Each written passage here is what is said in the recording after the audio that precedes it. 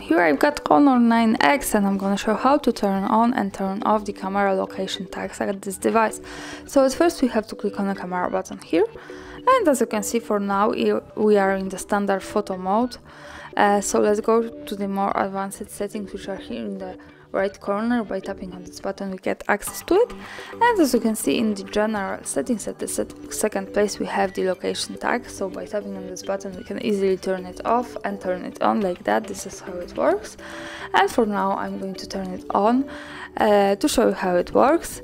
And the important thing here is that when we really want to save our location at the photo, we have to be connected with the internet, for example Wi-Fi, and we have to turn on the location of the device. So here it is, and let's take a picture, and we go to the preview.